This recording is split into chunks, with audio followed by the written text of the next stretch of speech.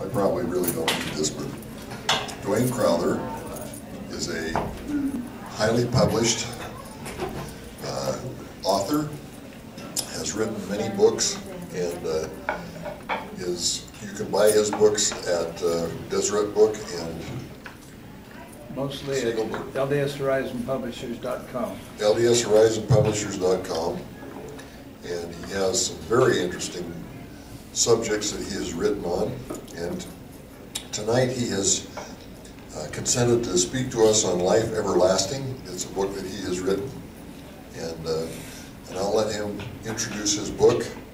But Duane was very gracious. We had a speaker lined up for tonight, and his wife called me last Friday afternoon and said he had had a stroke and he wasn't going to be able to be here. So Duane was kind enough and gracious enough to fill in for us, and we were looking forward to hearing from him later in the year, but he jumped right in and took care of us. So thank you, Duane, and we're glad to have you here.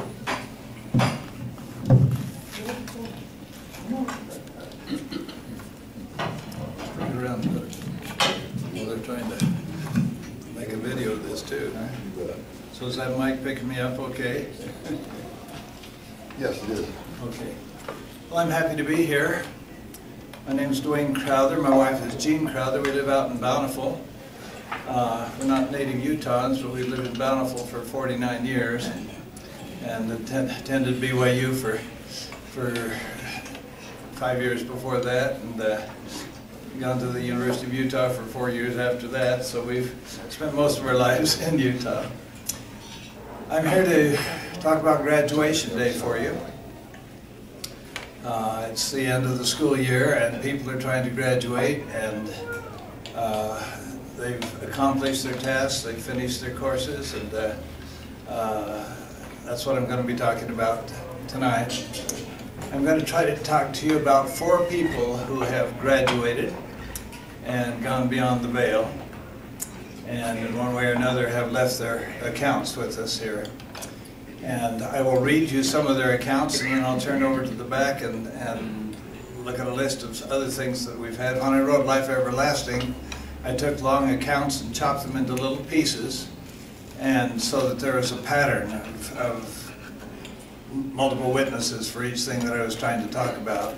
And so I've got them pieced together by turning to the back of the book. First one I want to introduce you to is a man by the name of Peter E. Johnson.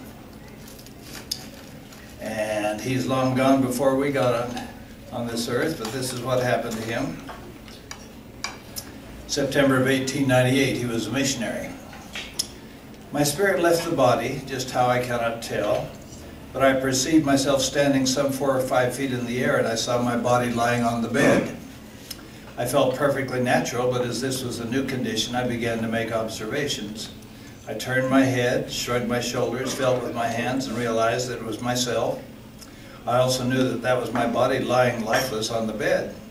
While I was in a new environment, it did not seem strange, for I realized everything that was going on and perceived that I was the same in the spirit as I'd been in the body. While contemplating this new condition, something attracted my attention, and on turning around I beheld a personage who said, "You do not know that I was here." I replied, "No, but I see you are. Who are you?" "I am your guardian angel. I have been following you constantly while on earth." I asked, "What will you do now?" He replied, "I am to report your presence, and you will remain here until I return." And he left and came back a little while later, and I'll switch over to another page for that.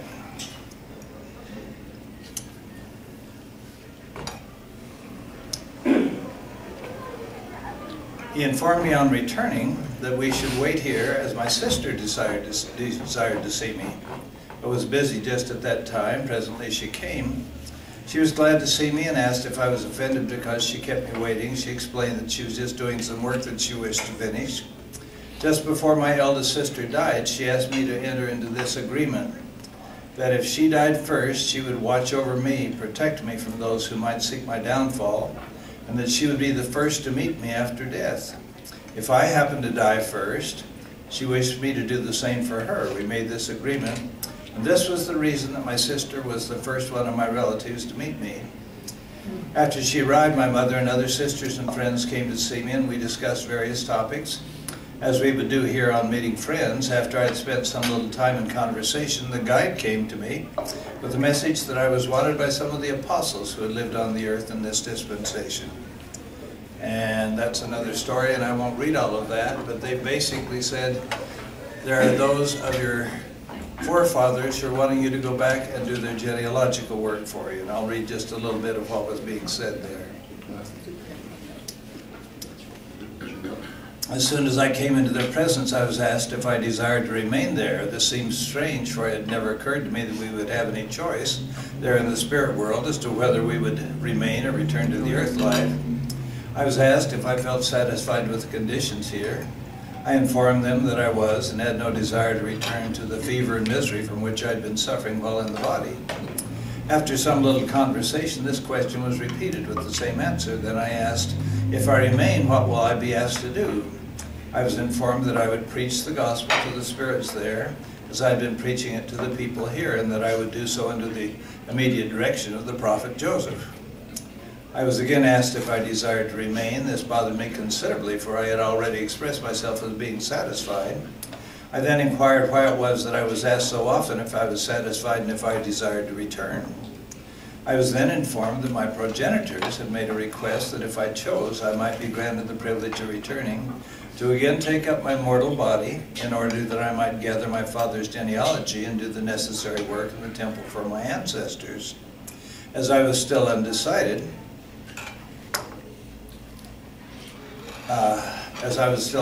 one of the apostles said, we will now show you what will take place if you remain here in the spirit world, after which you can decide. And then he had an experience that I've never found anyone else having. When we returned to the place where my body was lying, I was informed with emphasis that my first duty would be to watch the body after it had been disposed of, as that was necessary knowledge for me to have in the resurrection. I then saw that the elder sent a message to President Rich. So did you get that? First duty that you have after you die is to watch your body until after you've been buried, so you'll know where to resurrect. Pay attention to that. You can't forget. Then saw the elder send a message to President Rich at Chattanooga. In the due time, all preparations were made for the shipment of my body to Utah. One thing seemed peculiar to me, that I was able to read the telegrams that ran along the wires as easily as I could read the pages of a book. I could see President Rich, when he received the telegram in Chattanooga, he walked the floor wringing his hands with the thought in his mind, how can I send a message to his father? The message was finally sent, and I could follow it on the wire. I saw the station and the telegraph operator at Price, Utah. I heard the instrument click, the message was received, and saw the operator write on the message and send it by phone from Price to Huntington. I also saw clearly the Huntington office and the man who received the message. I could see clearly and distinctly the people on the street. I did not have to hear what was said, for I was able to read their thoughts from their countenances. The message was delivered to my aunt, who went out with others to find my father. In due time, he received the message. He did not seem to be overcome by the news, but began to make preparations to meet the body. I then saw my father at the railroad station in Price, waiting for my body to arrive. Apparently, he was unaffected, but when he heard the whistle of the train which was carrying my body, he went behind the depot and cried as if his heart would break.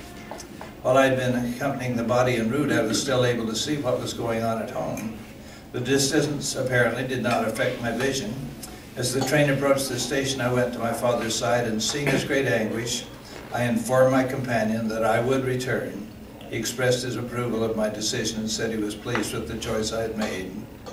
By some spiritual power, all these things have been shown to me as they would occur if I did not return to my body. Immediately upon making this choice or decision, my companion said, "Good, your progenitors will be pleased with your decision." I asked the question why, and I was told it was their desire that I should return to my body. So he saw very vividly him going and traveling with the body as it was being shipped back and things, but that never happened. He was just shown in this kind of experience what would happen if he didn't return. So that's the first experience. Now let me introduce you to another fellow. His name is Henry Zollinger. This is later, this is 1920. He was crushed by hay derrick in August of 1920 and was in the spirit world for several hours. He said, "My spirit left the body and I could see it lying under the derrick, and at that moment my guardian angel, my mother, and my sister Anne were beside me. My mother died January 31st, 1918, and my sister at the age of 4 years. I saw that her spirit was full-grown in stature and also seemed very intelligent." And it goes on again.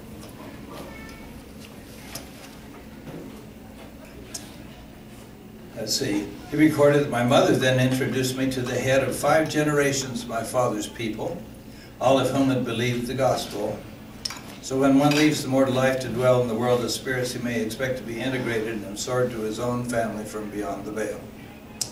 Now, what I would like to do is go back to the index back here, and what I have done is listed the other experiences that he had. I'm just going to read you the list so that you get an idea. Okay, he was met by his guardian angel, his mother and his sister, when he went into the spirit world. That's the one we read. Circumstances of his death are described. He was introduced by his mother to 5 generations who had accepted the gospel. He was shown the spirits which would yet come to his family if he was faithful. They were full grown, but in a different sphere. He saw that his sister, who died at age 4, was full grown. He saw that people had free agency in the spirit world, and that gaining knowledge was the only way to progression. He had his mother warn him of his conduct and tell of future events concerning his brothers. She knew that he was coming back to the earth. Visited his 2 brothers who were on missions in the spirit world. Learned that some of his ancestors who had had vicarious temple work performed for them were still dormant. Was told by his mother that his father would receive another large record of their kindred dead, and that Thomas Sterland would get a record for his dead relations. And he received requests from the spirits that he do their temple work for them. So that's just a list of other experiences that he had, but it gives you a little bit of a look at what was going on there. The third, I'm going to do just from the index back here. This is a person who came into my office, and he had brought a manuscript telling of his life after death experience. And he had been up on a high ladder, way up, probably taller than this roof, fixing in a big warehouse, fixing the lighting system up above, and the ladder fell and he fell. And I was trying to be kind of cautious, and he pulled up his trouser leg and showed me a very mangled leg, and he said, "That's what happened as part of the fall." And then he showed me his manuscript, which we eventually, I'm the president of Horizon Publishers and Distributors. We took his manuscript and I edited it and helped him with it and published it as a book that's been very popular called I Saw Heaven. But here's his list of experiences that we covered in this book. His name is Larry Tooley. He had a life review. His earthly impurities were purged. He was shown Earth as a place to experiment and learn. He saw his preparation before coming to Earth, made efforts to meet his wife, viewed the Earth as a small brown ball, was relieved to be away from it, described buildings as softly colored crystallized marble of different colors from 1 to 4 stories tall, saw the beautiful home of a woman which she merited through her service to others while on Earth. Saw homes are spaced out, surrounded by trees. We're talking about the spirit world now. Heard beautiful music coming from every direction and every object. Entered the spirit world unclothed, was dressed in a white robe. Was told his robe was temporary, it would be replaced by a more shimmering one that would reflect his level of glory. He could feel his premortal wife to be as they visited together. Spirits communicate by talking telepathically. Telepathy is the purest form of communication. One can also experience emotions. Moved by his guide taking his hand and flying together. Described his premortal travels as thinking of where he wanted to be and journeying there faster than light. There are worlds without numbers to explore. Matter exists and vibrates at different vibrational frequencies. Everyone is searching for knowledge. He began to recall his premortal knowledge. Spirits can absorb knowledge through all parts of the body. visiting a spirit world learning center. Spirits can absorb facts from unopened books. Spirits build upon and perfect talents. They are given other talents. By embracing a spirit, he could learn everything about him and his relationship to him. His guide attended his own funeral. He later saw his own mother-in-law at her funeral. They had long family lines sealed together, which enable families to combine powers and increase glory. He viewed a genealogical center filled with books, manuscripts, and people working there. Priesthood ordinances done by proxy on earth are performed in the spirit world to be validated. Saw agonized souls floating in a thick cloud, thick fog moaning and groaning. Said that if one knew he could never enter where God dwells, it would be hell. Felt golden rays of light which were described as the glory of God. Was brought close to the celestial city of God and described it. The relationship of Heavenly Mother and her sacredness was explained to him. So there's lots of ideas just from that one man here. Okay, the fourth person I'd like to talk about was one that we knew a little bit more intimately. She was our daughter.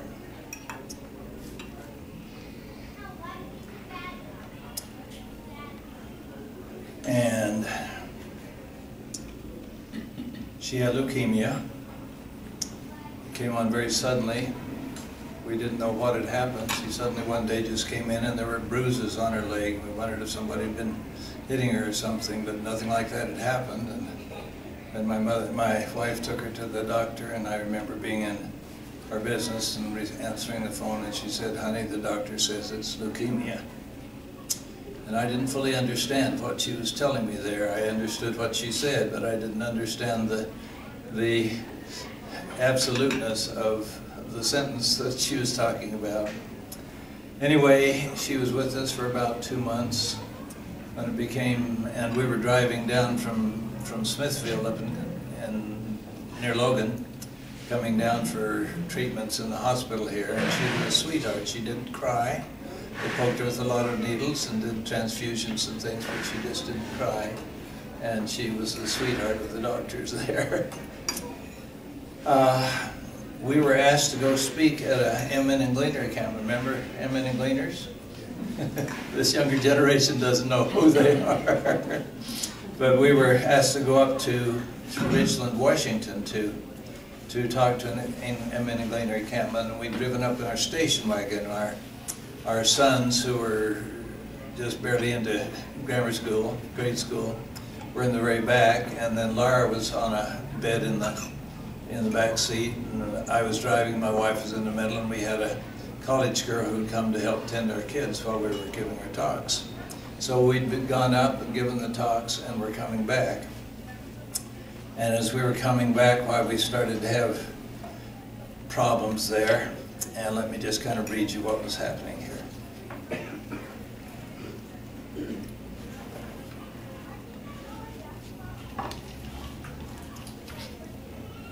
Laura Jean Crowther passed into the spirit world on September 5th, 1966 at 2:10 p.m. just north of Cascade Valley County, Idaho. Her death occurred as our family, together with Joanne Woodruff, a friend, was returning to Utah after addressing a Richland Stake Emin Gleaner conference at Field Spring State Park in southeastern Washington. During the first 2 hours of our trip homeward that morning, Laura had been content to lie quietly on a makeshift bed in the back seat of our station wagon. During the conference, she had become ill with several symptoms of the acute leukemia, which she had had for about 2 months.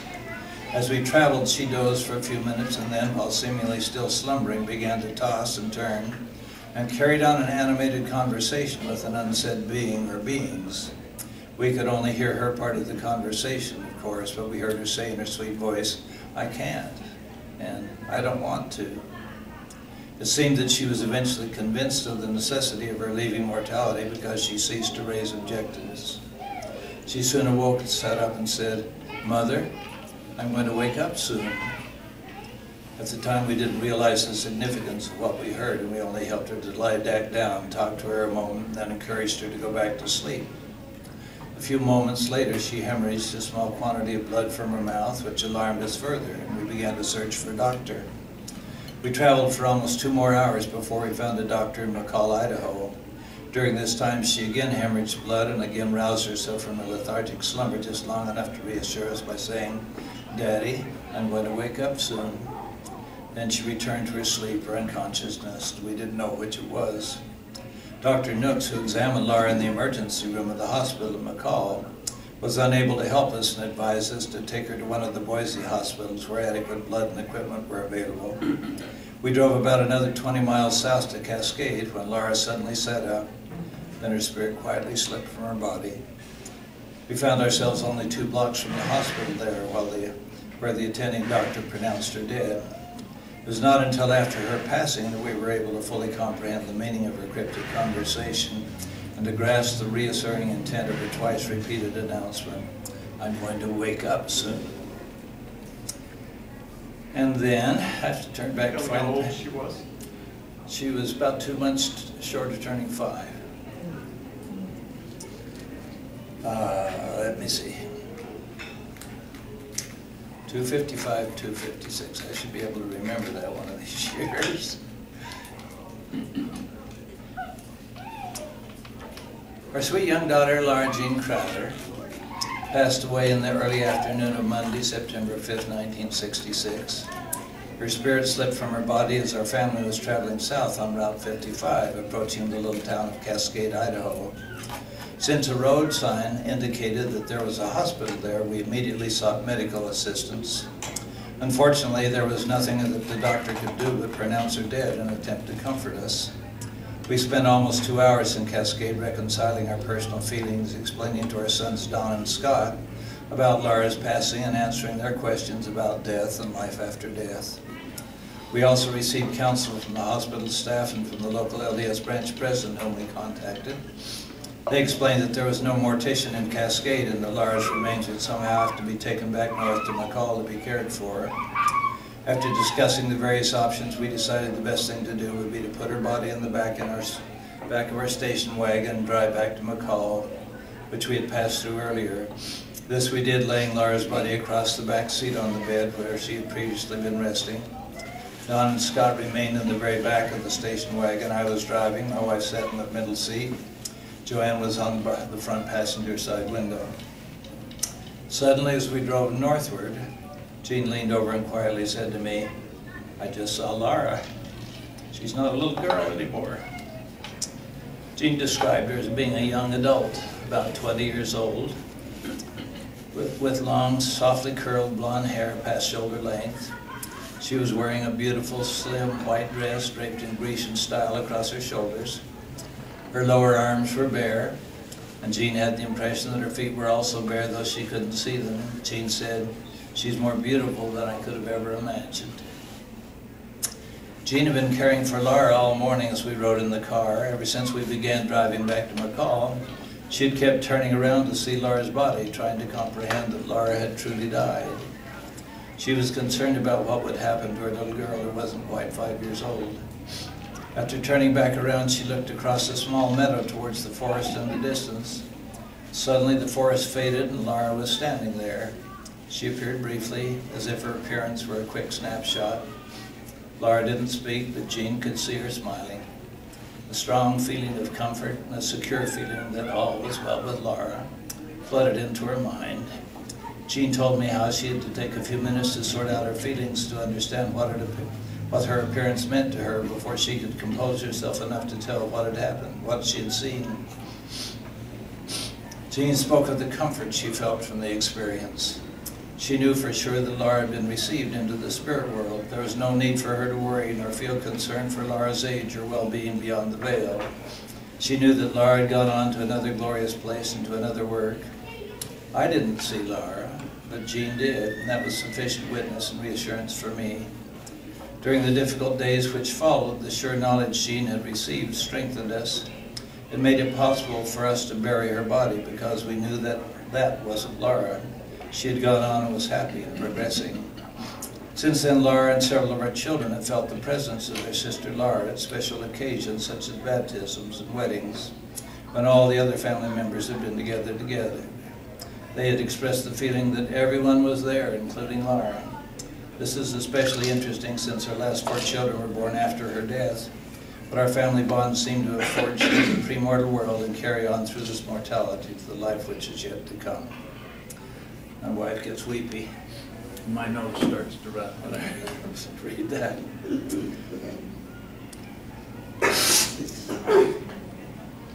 Now these other things are written down too, but I won't read them. I've read a lot to you. About 2 years after Laura passed away, I was alone at home, and she came to me. Didn't see her, but I could feel her and heard her speak to me in my mind. And she said that all was well with her. She said that she would be with me to help me in certain times of extra problems and difficulties. And I didn't know what that meant, but I understood that and was pleased with the promise. Time went by, and within a year after that, I had a speaking engagement to go out to San Jose, California, and talk to a monthly meeting of institute directors and their students from the whole Bay Area there. And I went.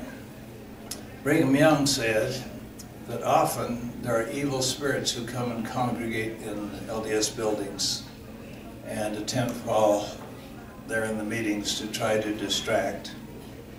Perhaps you haven't heard that. That's one of those things that's kind of not spoken about very often, but he said that.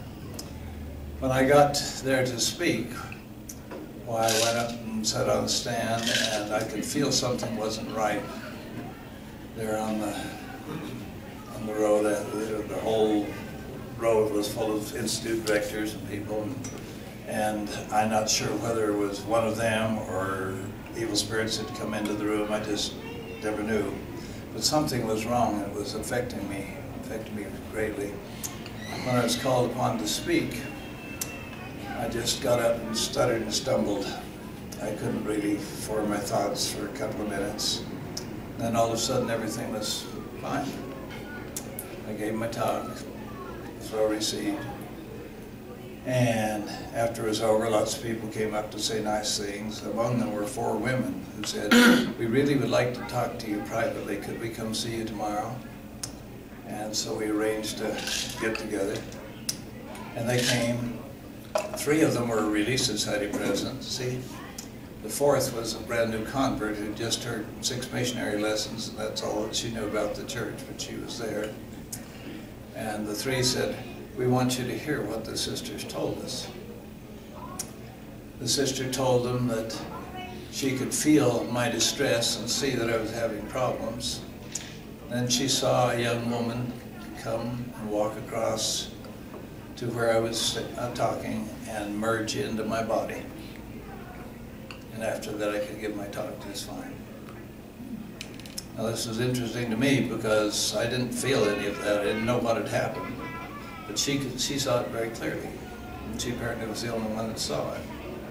But I was quite certain that had to be Laura, and this was one of those occasions that she was talking about. So that was kind of sweet to me. And I was happy that that happened. As time went on, well, we had some baptisms and some marriages and things like that, and almost in all of those, one or the other of our family would come up and say, "Laura's here. I can feel her." It wasn't always the same person. It was interesting, but just sort of throughout the family, why even those who hadn't known her while she was alive said, "Laura's here," and we could feel it. Then we went for about 25 years. Didn't hear anything from Laura. Have a granddaughter who served for a year and a half down in Louisiana, if I can say it like they said. And she was near the end of her mission, and it was just as all these new young sisters were coming into the mission field, and they were using her as a trainer. And so she'd gone to meet with I don't know how many young ladies, but there was one there that was having really serious problems. And as she wrote in her letter home, where she said, after it was through, I just sat out on the steps and put my head down on my knees and just ached for her. And then, as she wrote, she said, "Suddenly I felt arms going around me and warmth inside me. And a voice said, "I'm your Aunt Laura. I like to go out with the sister missionaries." So apparently they're quite attuned with our missionary work here as we go on. Then we didn't hear anything for another couple of years. A couple of months ago, I had that icky stuff that we all got. Did you all get it too? Where we're coughing and sniffling and misery. And it really had a hold of me. I went for about 2 months just getting it twice and couldn't quite shake it. And one night I just began to cough, and I coughed and I coughed and I coughed and I coughed, and I couldn't stop, and I was really starting to worry. And suddenly she said, "Hi, Dad." And she talked to me. We had some intimate moments as father and daughter, and it was sweet. I won't tell you all that she said, but I just want you to know that these things carry on. Well, now I'd like you to know what it feels like to go and arrive in the spirit world. Turn to a chapter that's called "The Light, the Tunnel, and Meeting the Savior." You won't have that experience. When I wrote Life Everlasting, what I had done, I had already written 4 other books. And in doing that, I had researched them, and I'd researched a lot of things in the church history library, a lot of accounts of pioneers and things like that. I kept finding these neat things, and I said, well, I ought to make a record of that. So I had a pages-long list of things on different subjects, and one of those things was a record of life-after-death experiences. This is before we had the term life after death. Nobody had coined near-death experiences yet. But I knew they were there, and when Gene saw Laura and I didn't, I said, "Hey, I'm the priesthood holder. How come this is happening?" Priesthood holding doesn't have a bit to do with who gets to see. You need to understand that. And we don't have the privilege of saying we want to see. But they, beyond the other side of the veil, come as they see fit and when they're permitted to do so and do what they need to do. And that's sweet.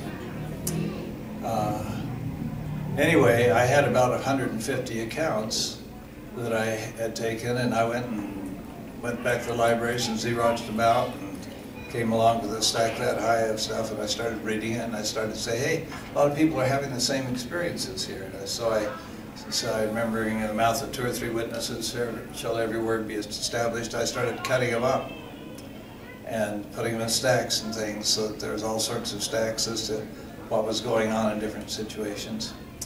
And what happened is I had studied a loaded sample. All my sample were members of the church, were Mormon pioneers. And I never found light in the tunnel in any of those experiences. I've come to realize since that that's an experience that non-members or inactive people who just have fallen away from the church, they have that. It's always, here's the Savior, now you're going to get sent back. They're being sent back because they haven't finished their work on the earth. And we'll talk about that in a minute. But this just didn't happen here. But these are people who had gone into the spirit world, and since many of them had come back, let me read you. These are just a sentence or two, about 10 or 15 people describing what they felt when they got into the spirit world. First one, it felt as though all my concerns, all my pains, and all my worries had left. A whole load had been taken off my shoulders. It was a relaxing feeling, as if someone cared. I did not feel alone. Another, there was no worry, no sorrow, no pain. All that was gone. It was like being in perfect understanding, perfect knowledge, perfect love, perfect acceptance. To my delight, I now found that the emotion of fear was non-existent. There was absolutely no worry, no concern, no fear. My primary emotion was a feeling of security. I was alone, and yet I knew I wasn't alone. There was something else there that was encompassing me. I felt warm and serene. Fear couldn't exist in that environment. It was a wonderful feeling. I will never forget the feeling of being totally enveloped in warmth. It was a feeling of warmth, of love, of compassion. It was a tangible feeling, almost physical in nature. This wonderful feeling enveloped me. There was no pain, and I was relieved of all troubles from this earth. It was a wonderful feeling to be without pain or responsibilities. The peace I felt was wonderful, a perfect tranquility and warmth, for I was surrounded by an unconditional love. The love was everything that I had hungered for but had been unable to find in life. All the anger, hate, pain, and fear that I had previously felt were removed. Pure love and peace were all around me. Then she said, I need to describe for you the feelings I had there. She proceeded to tell her feelings of peace, of love, and happiness, that the pain was gone. She said, I had no pain. That's about 10 different experiences. I'll read you a few more. I felt very warm, content, and happy. I had never felt like that before. It was just a beautiful feeling. I had never felt so accepted, so loved, and so calm. It was like all the beautiful things in my life intensified a trillion times. It was nothing I have ever seen or felt before. And love doesn't even begin to describe what I felt, but it's the only word I know to explain the sensation. I knew I was standing, but not on the floor. I felt just like me, with this wonderful feeling of calmness. No pressure, no frustration, no worries. I had never felt such an overwhelming sense of peace and acceptance and total love. There was not judgment, just mercy and acceptance. Peaceful, calm, real, existing. One last one. When I left my body, I was encompassed with a higher power. It felt like complete wholeness, tranquility, and peacefulness. Definitely love, definitely. There are no words in the English language to describe it. It's more than love. The word love is just the tip of the iceberg, so to speak. It was everything. It was an accumulation of everything that ever lived, like the trees, the flowers, every human being, animals, anything that lives or breathes, a blade of grass. It was a totality of everything. And when I came back into my body, I knew that everything had its place, its purpose, and there was a reason for everything. Even poor children that die of cancer at a young age, somebody's life that is taken, everything has a reason, but you don't know that is until you are on the other side. So, those are a few excerpts. Good book. If you haven't read it, repent. Let's philosophize for a little while. You understand about the plan, right? We talk about the eternal plan of happiness. We call it the eternal plan of salvation. It's called the eternal plan of a lot of things, but one of the things, it's the eternal plan of, what's the word? It starts with a P. Probation. I'm getting there, folks. I'm getting there. You'll get there too. I think I'm older than most of you. No? I'm 81. What are you? You're older than that. Okay. Sit back. Don't get up and walk around.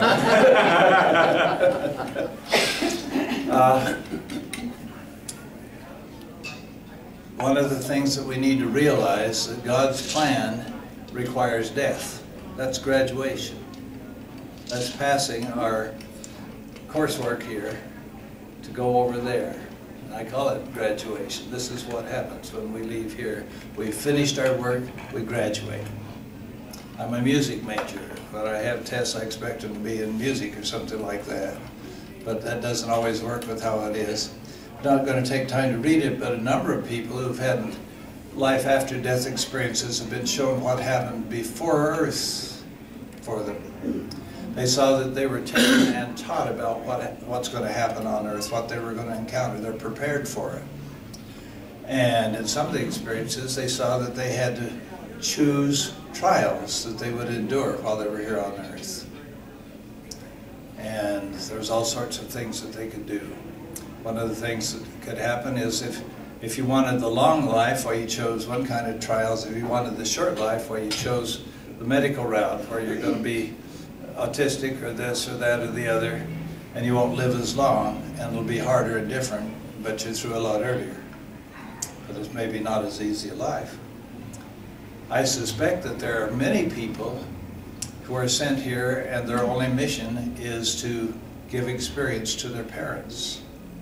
They're here for 2 weeks, 6 months, a year, they pass away. And their job here was to help others. We need to realize that. what we need to understand is that everyone has to die, and it's part of God's eternal plan. And we rejoice when someone dies. Think of all these descriptions I've read you of what they're experiencing. We rejoice when somebody dies. It's not a sad thing that they've died.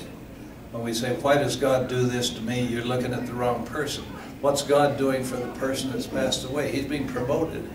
He's being advanced, right? It's not why am I being hurt here because he's dying. It's like when you send your kid away to school.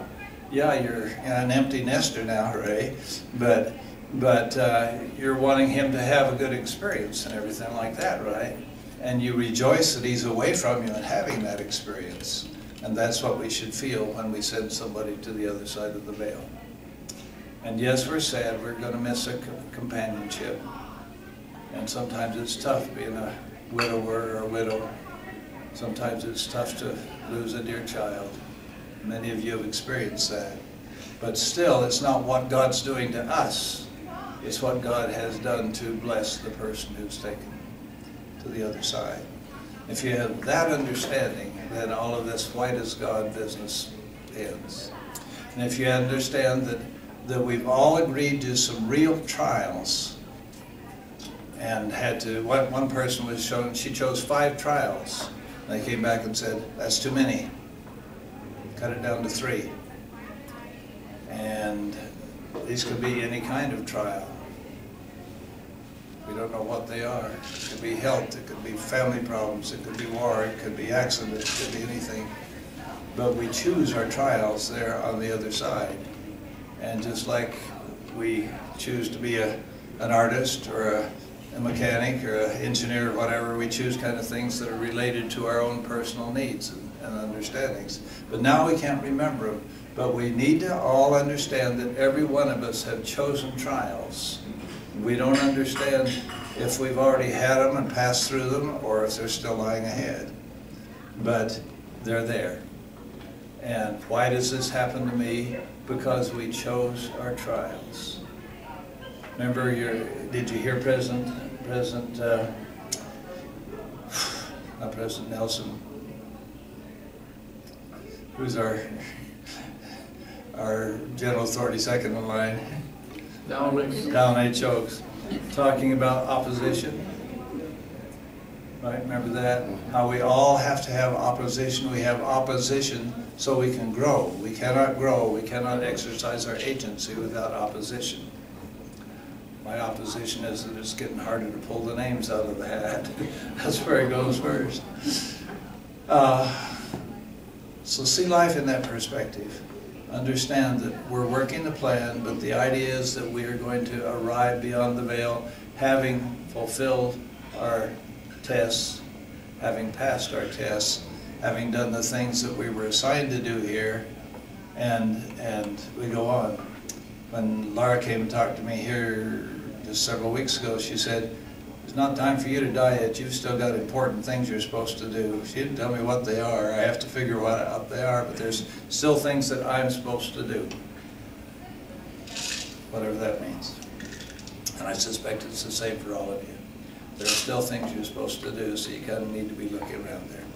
Well, I haven't done anything but scrape the lid off the top of the book here, but have you got questions for 5 or 10 minutes? Where can we buy those? Beg your pardon? Where can we buy those books? Well, you know, when he said that you could buy all my stuff at Deseret Book, that's not true. The stores, bless their hearts, like front list. That means the stuff that's just barely off the press. And they're set to stock their stores with the books that have just barely come out. There's only a few books that still hang on. You can get Life Everlasting at Deseret Book. It's way down on the bottom corner, and it's not face out. But it's a golden oldie. It was written in 1967. It's more than 50 years old. But you need to have a little history here. It came out in 1967 and was rapidly assimilated by much of the LDS population. And it wasn't until almost 10 years later that we got On Death and Dying by Elizabeth Kubler-Ross and Return from Tomorrow and all those other books. Remember, the whole bunch of them came along, and they came flowing in, and there were hundreds of them, literally. And some are still being collected and written. If you have experiences that you have written up for your family, I'd love to have them. I'm starting to collect for another book. But the point being that most of your things you can't find that are backlist. So we have a bookstore as president of Horizon Publishers for 40-some years. Why we published over 800 books. We still have about 500 of them with some stock. And so we have a little bookstore, and you can order them there. So you go to LDSHorizonPublishers.com, and you can see them all there. You'll also find that my wife is the one lady in the church that makes the kind of cross-stitch patterns for all the temples. She's designed patterns for more than 100 of them. So every day the phone's ringing, or here comes an order for, we want the Provo City Center Temple. That's the hot one right now. She's spent the last several days starting to drop the design for the Star Valley Temple. And so she's got her finger on the pulse of what's happening here, and you can find all her things there too. Okay, so did that answer your question there? What other questions? Yes? You mentioned, I think, if I understood you right, that LDS people don't see a light when they have a near-death experience. Non-LDS people do. That's a generality. It's tough to say, LDS people don't do this or don't do the other. Basically, that's an experience for those who have not completed their work and are being sent back. We find that the LDS people are passing right into paradise. There are entry places to receive you, and it's just kind of like you go to a certain temple and you have a temple experience, where there are places that many people are received when they pass beyond the veil. And they have people there recording your names and your data and stuff like that, and you're met by those who are waiting for you. So it's different for every person. But basically, what we find is that good faithful members of the church are passing right into paradise and not having the light and tunnel experience. Some of them go there and then they come back. Don't they have that? Somebody might have that. I can't say nobody has it. You know, it's a matter of that person's personality and background and things like that. But the fact that I found 150 or so and not a one of them had that experience tells me, and I've watched that over the years. I just haven't found other LDS people having that experience, but it's a generality that I've done. It's not absolute. Another question? The book I am associated with of yours is I Saw Heaven, and I thought that was so fantastic. And this man that falls from this ladder and smashes his body all to pieces on cement, and then goes on, and he goes into the hereafter, and here's this great big group of people, all in white, and out of this group comes this one woman just running and running and running, and she's extra, extra white. And she comes up and she says, I'm your little sister. I died when I was 3 years old. Because I had progressed so far in the pre-existence, it wasn't necessary for me to turn around and go through this premortal life and study and trouble it out. And she pointed out that it was a privilege to die, and she was permitted. And I have come from several people that have lost little children. And I tell them that story, and buy the book and read it, and let them realize that when their little 2, 3, 4, 5, 8, 9, 10-year-old child makes a terrible mistake and gets electrocuted or grounded or hit by a car or something, they were permitted to die. And it's by God's hand. And they progressed so far. And I thought that was unbelievable. Well, anyway, he goes and talks to the council and talks and begs and begs and begs, and they let him come back to tell and write the story. But I thought that's a wonderful thing. We had 2 missionaries in our old ward. Young men, they went on a mission, did a fantastic job, came home and working in the same piece of product, going home Saturday night, and a car T-bones them and kills them both, bang, right now. Well, the state, the world, they were sick. But you look and read, I Saw Heaven, it was a privilege. It was a privilege. They were permitted, because they have progressed so far, they were permitted to die. And I think that I Saw Heaven will help so many people realize what you have just confirmed tonight. It's an excellent book, isn't it? That's the one I turned to the back. That's Larry Tooley, and I read you down the list of experiences from that book I quoted in this book. So I agree with everything you're saying. It's an excellent read for you. You'd all deserve to get it. Another question? Yes. What's your take on guardian angels? Are they family members, or do you have a There are different opinions as to what happens, but I think that there's a clear indication that everyone has at least one guardian angel who's assigned to keep track of us, to keep track of where we were born, where we died, who our parents were, all of those relationships. So all of that data is preserved and is available beyond the veil. Obviously, we have family members who are assigned to watch over us, like Laura, and I would assume that you probably have some from your family too. Enough said. Okay, other questions? Yes? Are you familiar with Arvin Gibson? Yes, I published 5 of his books. Oh, did you? Good man. Yeah, so. If you read an Arvin Gibson book, you have a well-researched, carefully prepared book on life after death. And I've quoted some of the things from his materials here too. You need Life Everlasting came out in 1967, and before those other books had happened, well, several 100,000 copies had been sold. It's sold over 500,000 copies now. But in 1997, it was published by Bookcraft.